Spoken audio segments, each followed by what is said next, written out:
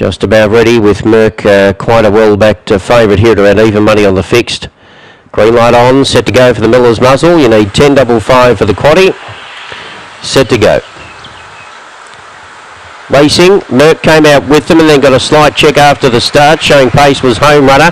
Going up there was Alpha Nix, and out wide on the track then came Yesterday, and Merck's railing well now into that corner, and then it ran off the track and collided into a couple. So Fab Dream got the run in a muddling race. Alpha Nix gets to second, Home Runner third, then further back on the inside Power Sensation, and then came Yesterday, but up the straight it's Fab Dream. Fab Dream well out in front and wins it nicely. Second the reserve Home Runner, third Alpha Nix, and then Power Sensation from Media Street, Merck, and last in was Yesterday, and the race time is around 26:36.